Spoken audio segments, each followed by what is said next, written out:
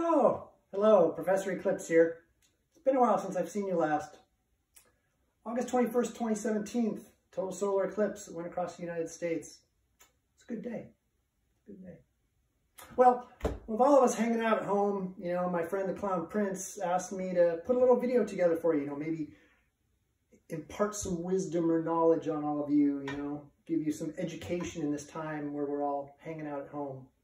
So I thought, oh yeah, I could read some Carl Sagan or some Stephen Hawking. But then I thought, no, everybody'd fall asleep, and I thought, oh, I could, do some great sciencey stuff about, how an eclipse works and all that now. So I thought of something really simple. I thought, I'll read Goodnight Moon by Margaret Wise Brown. Moons are important in eclipses. So I thought, that makes sense. Plus, instant little night-night story for your kids. So let's get to it. Goodnight Moon by Margaret Wise Brown.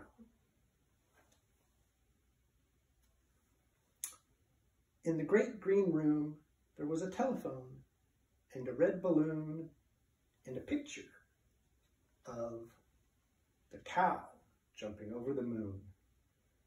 And there were 3 little bears sitting on chairs, and 2 little kittens, and a pair of mittens, and a little toy house, and a young mouse,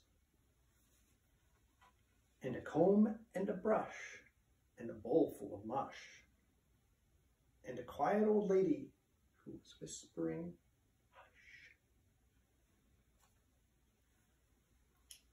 Good night, room. Good night, moon. Good night, cow jumping over the moon.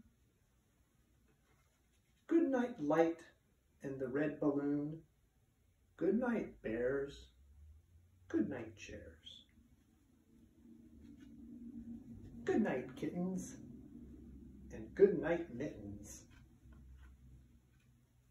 Good night, clocks and good night, socks. Good night, little house, and good night, mouse. Good night, comb, and good night, brush. Good night, nobody. Good night, mush. And good night to the old lady whispering, hush. Good night, stars. Good night, air. Good night, noises everywhere.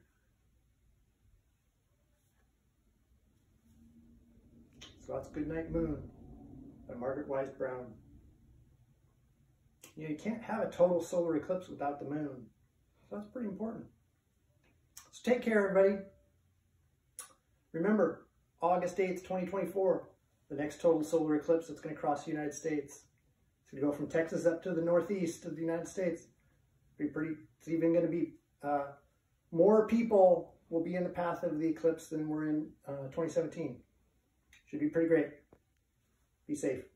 Take care.